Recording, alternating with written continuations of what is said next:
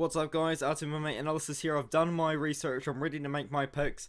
UFC Fight Night, Luque versus Muhammad 2, not the greatest card overall, but there's still some decent fights on there, man. Still definitely a weekend to look forward to, and there's also Bellator on this weekend, LFA on this weekend as well. I will be covering the Bellator card in a breakdown tomorrow.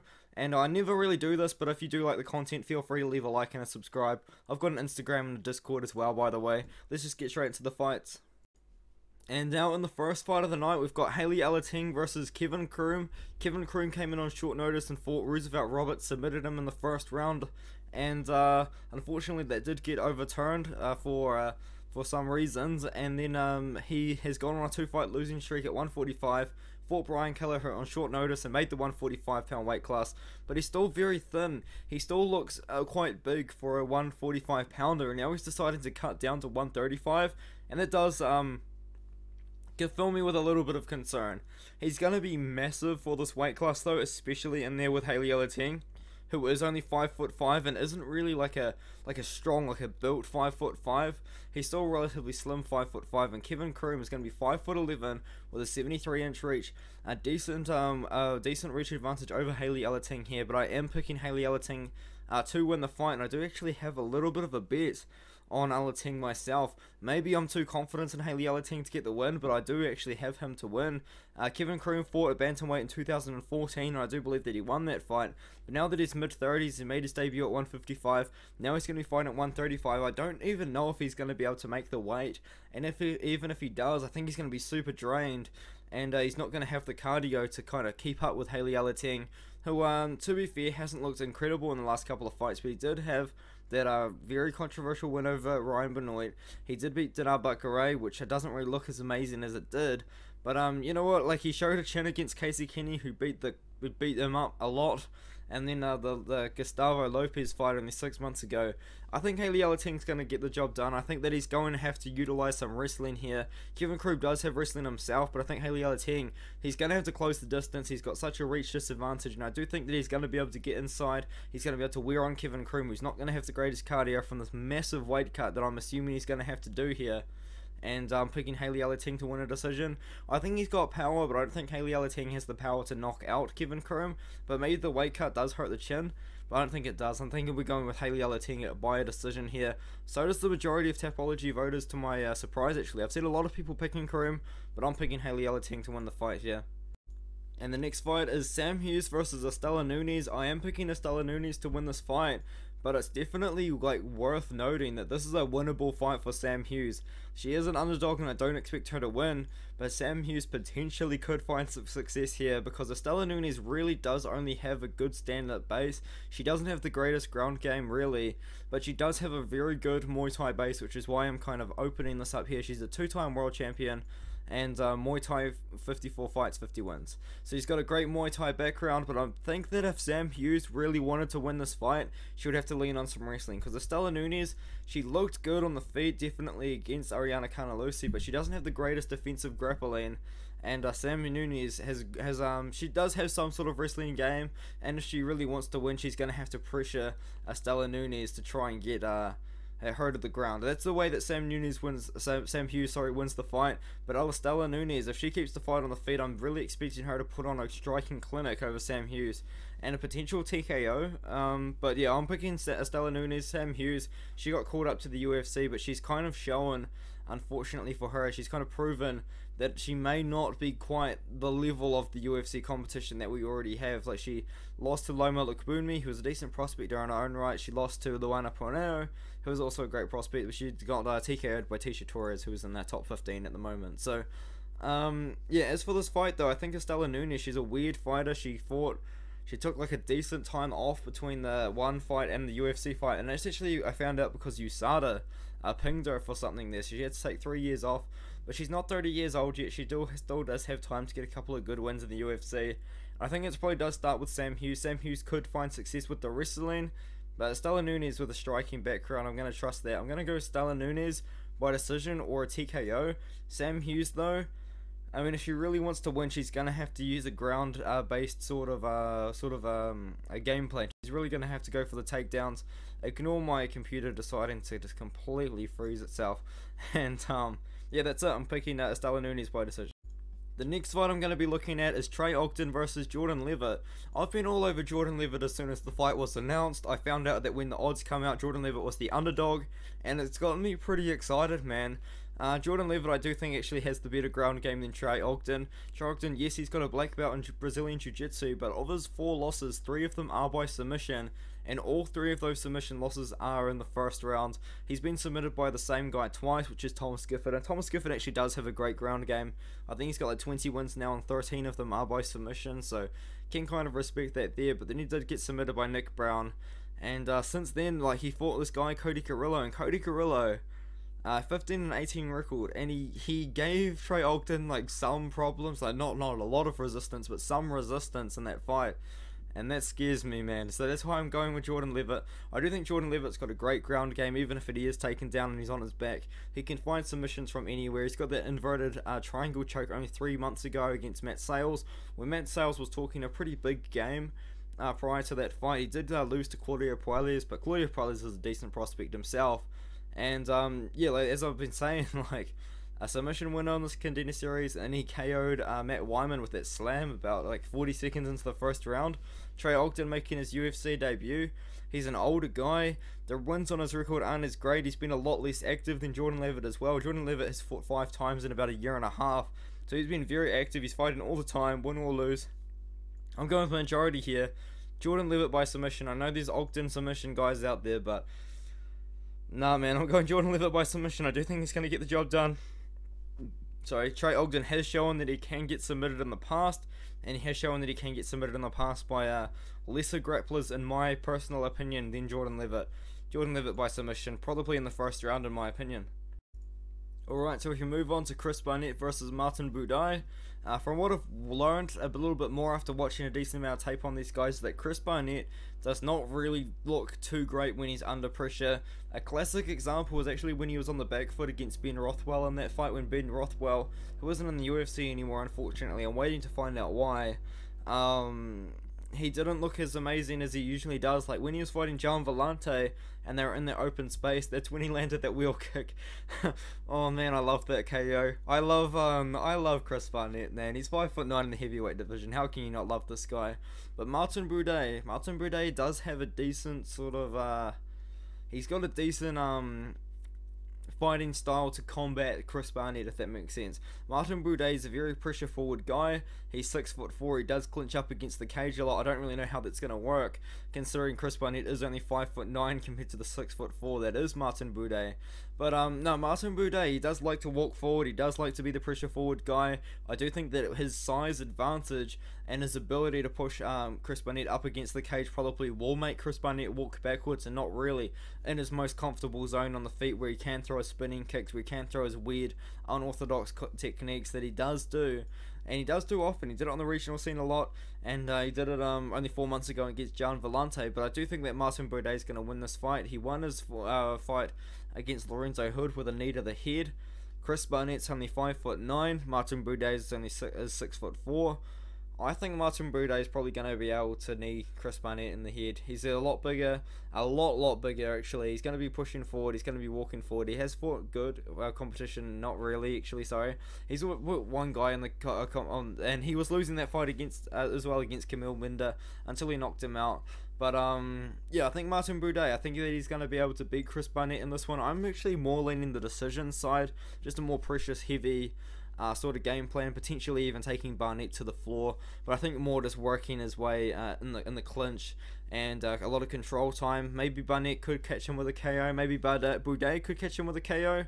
I'm personally not going to bet like an over or under on this fight, because I think a lot of people are predicting the fight to not go the distance, but I will be going Martin Buday. I think Martin Buday, a decision is probably a fair pick. But Chris Barnett's pretty live as a dog. I love Chris Barnett. I hope he stays in the UFC for a very long time, because he's a very exciting fighter. But I will be picking Buday to win the fight. Alright, if we move into the next one, we've got Rafa Garcia versus Jesse Ronson. Rafa Garcia, I believe he is 1-2 in the UFC. Went 0-2 against Nasrat Haqparast and Chris Grushmacher. And then he beat Natan Levy, who's a decent karate-based sort of prospect in his last fight there. And one thing that I have been quite impressed with Rafa Garcia is he has been fighting pretty often. He fought 4 months ago, and then he between that he took a 4-month layoff. and then about a 4-month layoff in between the Nasser Haqparast fight and the Chris Grudersmacher fight. The loss to Chris Grudersmacher, I mean, it's not the greatest loss to have in your record, to be honest. He's fighting Jesse Ronson.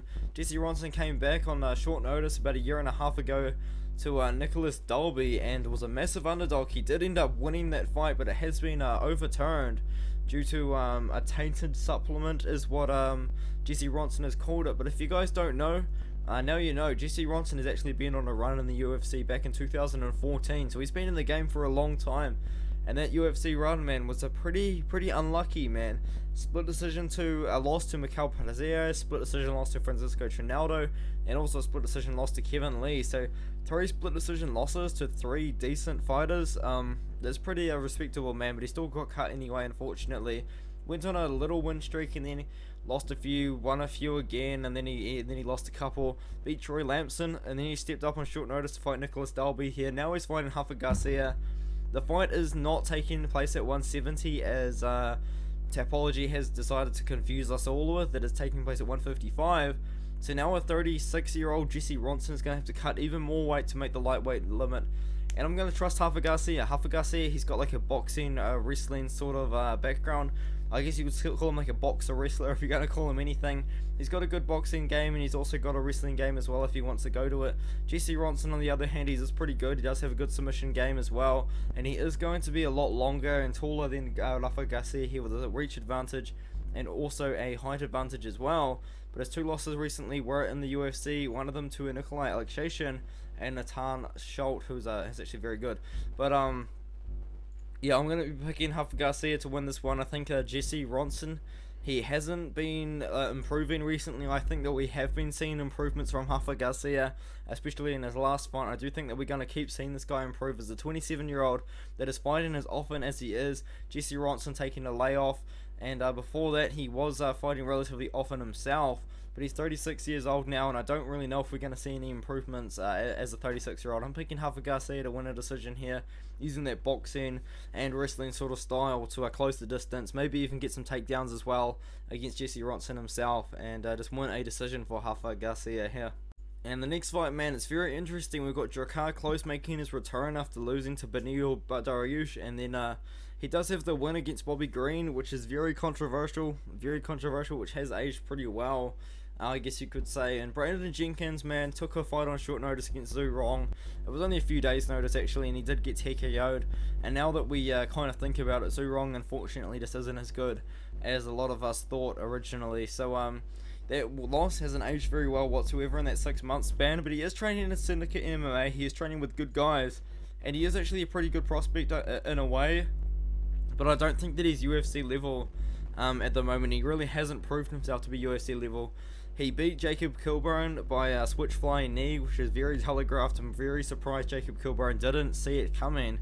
And before that, though, I mean, he's beating good enough guys on the regional scene, but he is losing to Mike Breeden, and Mike Breeden's in the UFC, and he's another guy which a lot of people aren't thinking that he is UFC level himself. Drakkar Klose hasn't fought for 2 years. He's had a lot of problems, man. He's had injuries, and then he was meant to fight Jeremy Stephens, then he had that concussion against Jeremy Stephens at the weigh-in, and now he's fighting Brandon Jenkins. And it's worth noting that Brandon Jenkins is going to be a lot bigger than him. He's 6 foot tall in the lightweight division with a little reach advantage as well, which we could potentially utilize. But I just think that Drakkar Klose's levels above this guy, man. Drakkar Klose on his best days is probably like a top 15 fighter, or in fact he probably was like a top 15 fighter in his prime. But that Beneil Dariush loss hasn't actually aged too badly. Beneil Dariush could be fighting for a title with 1 or 2 more wins. Christos Giagos is very well rounded. Bobby Green is now looking on the outside of the top 15 in right now. Lando Venato as well was still regarded as a decent sort of prospect. He always brings a good fight. The David Tamer, I don't really know what old mate David Tamer is up to, but he's the better of the 2 Tamer brothers. I do know that for a fact. What is David Tamer? I'm very off track here. I'm just trying to remember, like, have I seen him in the UFC recently? I haven't. That's right, that makes sense. He lost to Charles Oliveira, you know. Okay, anyway, got very off track. I think Drakkar Klose, man, I do think he's going to get the job done. I think he's going to beat Brandon Jenkins, probably a decision here. I think he's just a lot more well-rounded and just a little bit better as a fighter. I feel like Brandon Jenkins' only way to win the fight is by knockout. He's a massive underdog here, but you can't really count him out because Dracula, he hasn't fought for 2 years. He's had a lot of injuries. We don't know how he's going to return. Brandon Jenkins is fighting out of Syndicate MMA, so he does have a lot of good training partners there. He could be live for like a round 1 KO while Dracula is still kind of building into the fight. But that's his only chance of winning, in my opinion. Apart from that, I think Dracula is going to close the distance and land his shots and just kind of do what he wants to do in the fight. I think Dracula will win. Brandon Jenkins potentially a live dog, but he's really not. I'm going Dracula, man. Alright, this next one we've got Lena Landsberg versus Penny Kianzad. Lena Landsberg hasn't fought for 2 years. I don't think that this is going to be a very long prediction whatsoever. But in my opinion though, that loss to Penny Kianzad against Raquel Pennington hasn't actually aged too badly. Raquel Pennington's on a decent win streak herself. She actually just most recently won last weekend over Aspen Ladd, who a lot of people still kind of think is a decent prospect in a way. Penny Kianzad, her 4-fight win streak was over to older fighters like Alexis Davids, Jara Eubanks, Bitch Kahea and Jessica Rose Clark, who I guess isn't old, but is still kind of like at the bottom of the division. But she was on a win streak at one point. She still is ranked. And Lena Landsberg, she does have good, I guess she's got good wrestling and ground and pound, but she hasn't fought for 2 years. She lost to Sarah McMahon. She has beaten Maisie Chiasson, who I guess is like still a decent enough prospect herself. Tonya Evinger, like, who really knows who that is anymore? Like, she's an older girl. Yana Kunitskaya, she lost to. I guess that's not really a bad loss either. But you know, like, a lot of these like fights that she's had were so long ago. How are we meant to know what Lena Landsberg is going to look now? She's 40 years old. Penny Kianzad is only 30 years old. I mean, there's a 10-year gap in between these two fighters, and it's not like it's a 20-year-old fighting a 30-year-old. This is a 30-year-old fighting a 40-year-old in the women's bantamweight division. I just don't really see a path to victory for Lena Landsberg.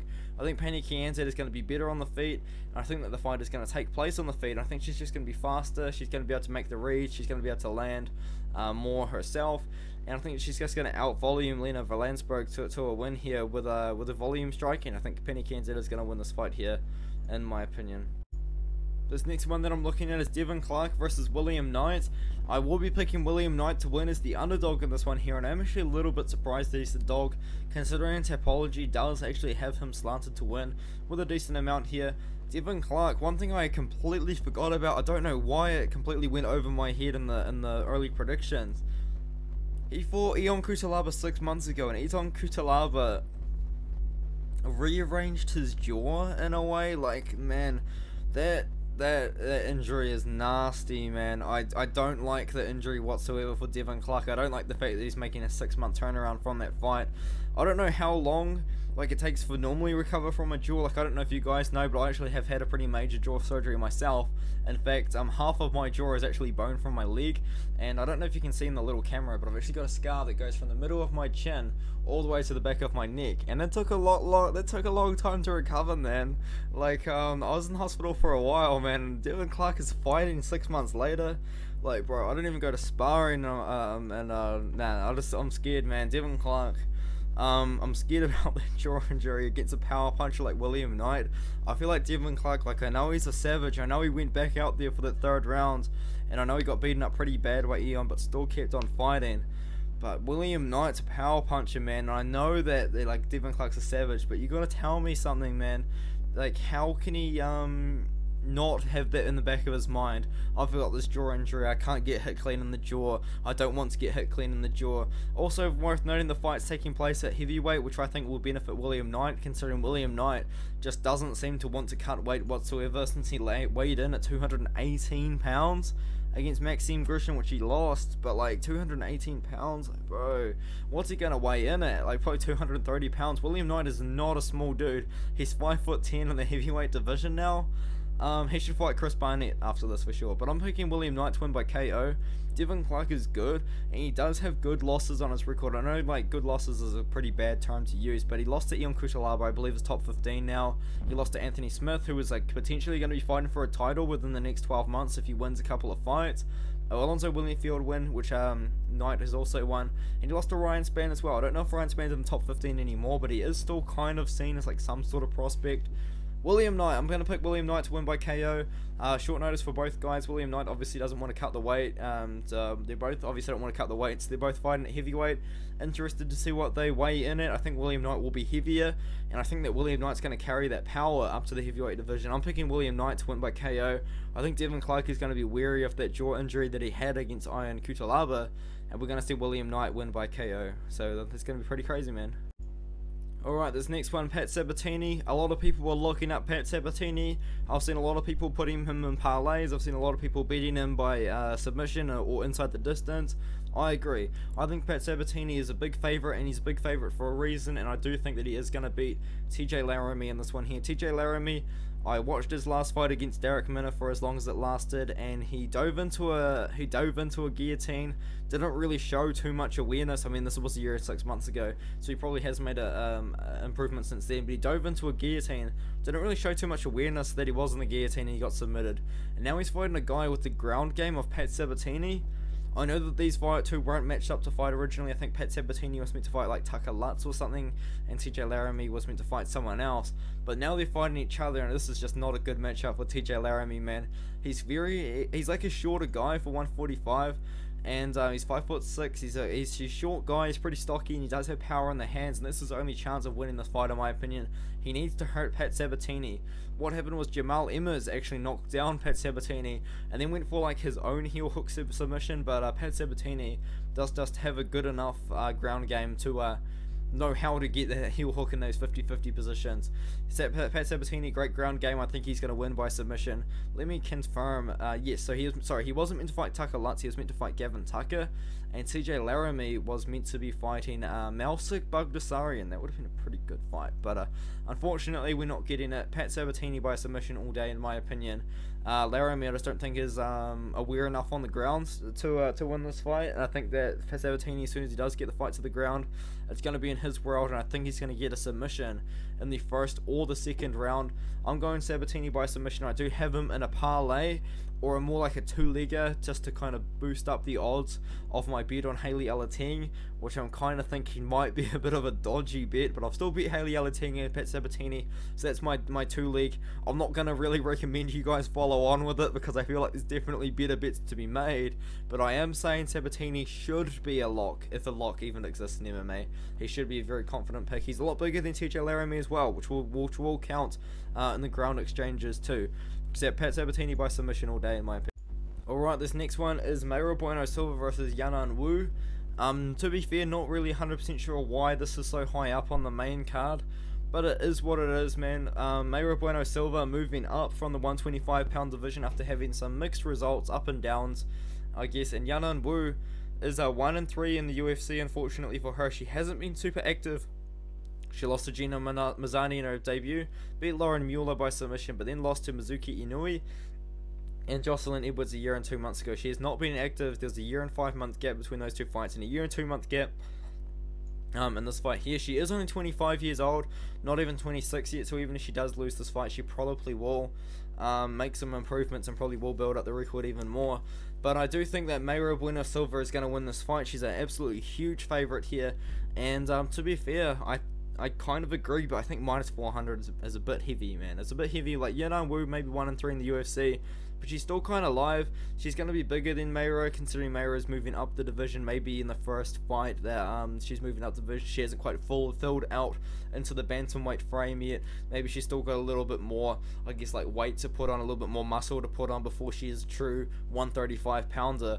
But I'm still picking Mayra Bueno Silva. I think she's going to be faster than Yanan Wu on the feet.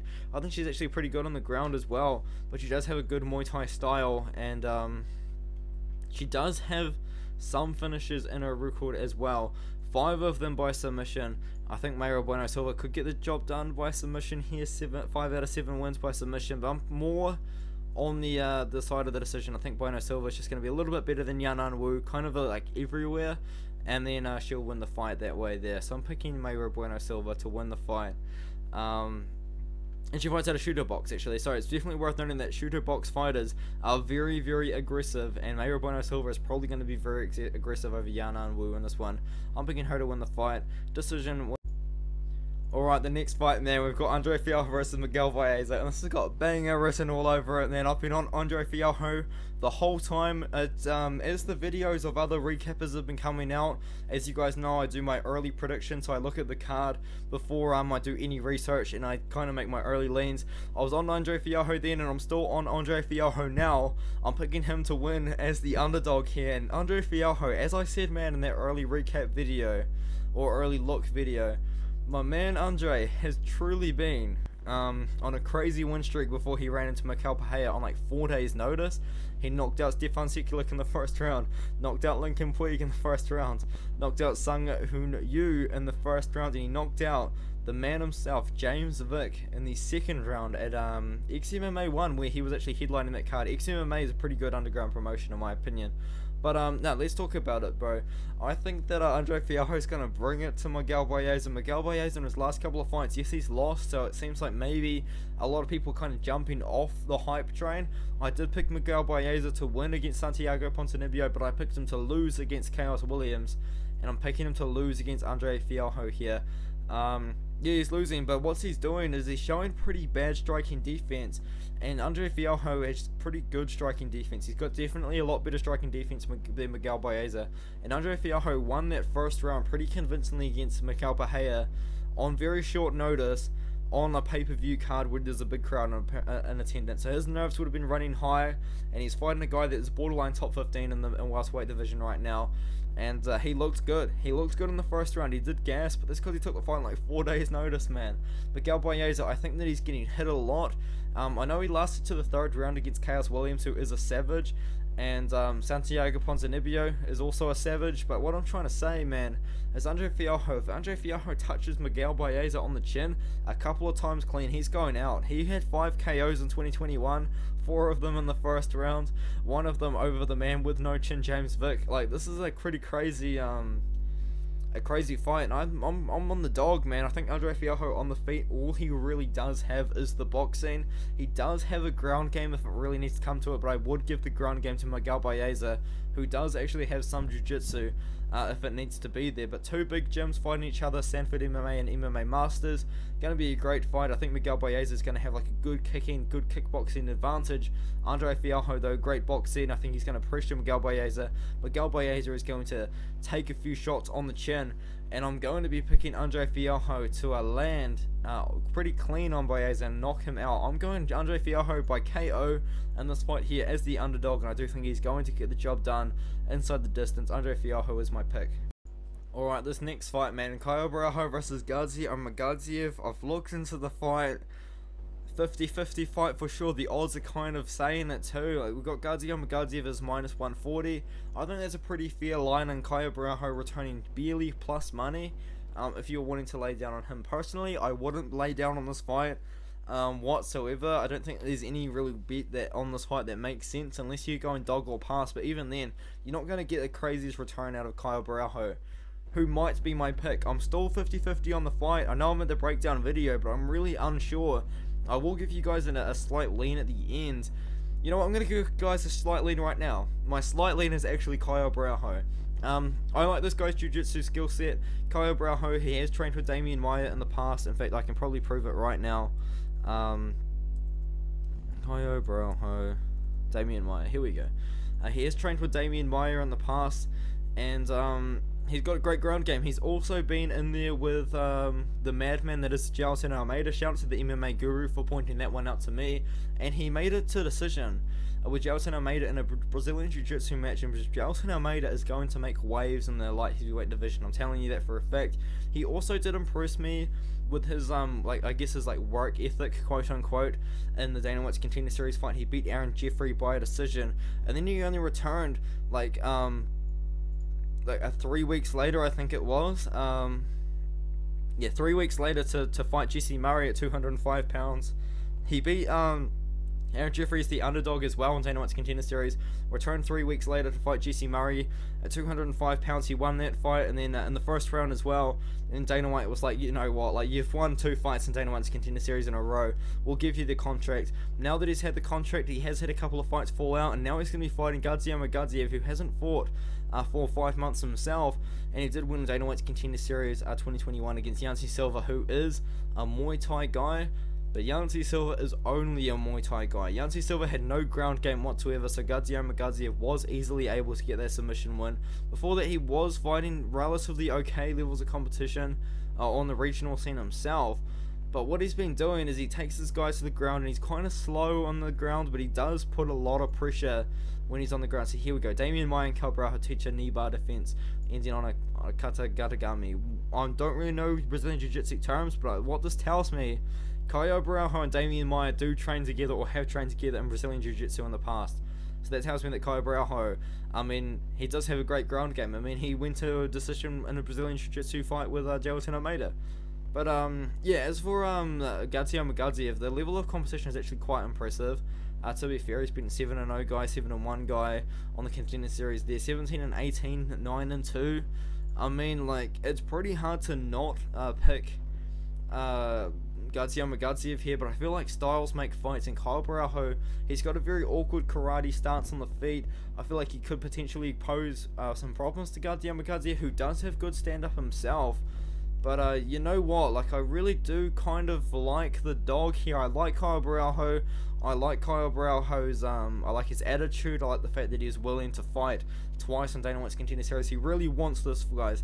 He really wants to be in the UFC, and I feel like the guy that wants it more in a matchup so close like this potentially could be the guy getting the win. I feel like Caio Borralho is a guy that's going to want to win the UFC debut more than Gadzhimai Gadzhiev, in my opinion. I'm going Caio Borralho. I think he's going to lock up a submission, but I would not be surprised whatsoever if Gadzhiev got the win. So don't really like quote me too hard on this, guys, because I don't come back and like give me heaps of hate, because I'm not saying Caio Borralho is a lock whatsoever, man. In fact, Gadzhimai Gadzhiev, if I was making fantasy odds myself, I would put Gadzhimai Gadzhiev as a very slight favourite and Caio Borralho is a very slight underdog, but I am still picking the guy that I would consider the dog, man. I'm picking Caio Borralho. I think he's the dog that's going to fight for your money, but and then again, I don't really recommend playing money on this fight. Caio Borralho, he's a dog though. He's a dog and he's coming to fight, and I will be picking the dog and Borralho to win this fight here. It's a great fight and I really cannot wait for it. Alright, moving on to the main event, Vicente Luque versus Belal Muhammad. This is going to be my second time recording it because I got so off topic. It's unbelievable. But Vicente Luque, man, he only fought 8 months ago against Michael Chiesa. I feel like he's taking that long of a break because I believe that he was thinking that he could be fighting Nate Diaz, because in the build up to the Michael Chiesa fight in the press conference, there was a question about Nate Diaz, and he said that he wanted to fight Nate Diaz, and then Nate Diaz said that he wanted to fight him. So maybe Luque was waiting for a Nate Diaz fight the whole time, or maybe he was waiting for a top contender fight the whole time. I don't really know, but I thought I'd just mention that. Belal Muhammad, on the other hand, he kind of got that no contest to Leon Edwards, where in a fight that she was losing, in my opinion, and then he came back. Like, you do the UFC a favor, the UFC debut a favor. He fought a highly ranked at the time Damian Maia, and then a highly ranked at the time Stephen Thompson to get his ranking pretty high in the welterweight division, and now he's fighting Vicente Luque, and potentially like a title eliminator, or like the winner of this fight is going to fight someone else for a title eliminator. I feel like Vicente Luque versus Khamzat Chimaev would be like one of the most insane fights ever, if it was to ever happen. But yeah, Vicente Luque, he's got the reach advantage. He's knocked out Belal Muhammad in the past in 2016, and I feel like this is kind of like gonna be in the back of Belal Muhammad's mind. Belal got knocked out within about 2 minutes in the first fight in 2016. I think that's always going to play in the back of Belal's mind when they're fighting. This guy knocked me out, this guy knocked me out, I can't do this because he's got the power. But Luque has also shown a decent ground game recently. He's got a pretty nasty dash choke. He put one on Tyron Woodley, and he also put one on Michael Chiesa as well, when Michael Chiesa was actually showing like an improved stand-up game, to be fair. But yeah, man, Vicente Luque, very much well known for his KO power. I think like 11 wins by KO, 9 wins by submission, so he's very well rounded. He's a finisher on the ground, and he's a finisher on the feet. Belal Muhammad is a finisher nowhere because he's got 15 wins by decision. But yeah, I feel like Vicente Luque inside the distance. I'm riding Vicente Luque by KO. I feel like there is a striking difference here. I feel like there's a big power difference for sure. Belal Muhammad really hasn't proven that he's got the hands to knock someone out cold on the feet in the UFC. Like 15 decision wins. Like, he's not really the biggest finisher in the world. He's pretty happy taking the fights to the scorecards. Vicente Luque is not. He has 2 decision wins in his UFC career. So he's 2 decision wins in his entire career, and he's also got the win over Thiago Santos as well. Hold on, I forgot about that. Vicente Luque, he's actually beaten Thiago Santos, or maybe it's Thiago Santos has beaten Vicente Luque. No, he beat Thiago Santos in 2012, and yes, this is the same guy that is fighting at 205 pounds right now. So yeah, definitely worth like noting that, I guess. But I thought that would be a fun fact in case you're at like the pub with your mates and you want to say, you know what, you guys know Thiago Santos, who's fighting at 205 pounds right now. Vicente Luque has beaten that guy, and he beat him in 2012. Anyway, Vicente Luque KO is my pick. By KO or submission. Actually, you can find the Vicente Luque versus Thiago Santos fight on my YouTube channel. It's one of my shorts. Vicente Luque KO, going with the majority here. I feel like a lot of people want Vicente Luque to win just because he's so exciting. I feel like if he does win, he probably will call out Nate Diaz again, but I don't think he should. I think he should call out Khamzat Chimaev, so we can have one of the most insane fights of all time. Vicente Luque versus Khamzat Chimaev would be ridiculous. Or even Gilbert Burns maybe, I don't know. But either way, Vicente Luque is my pick.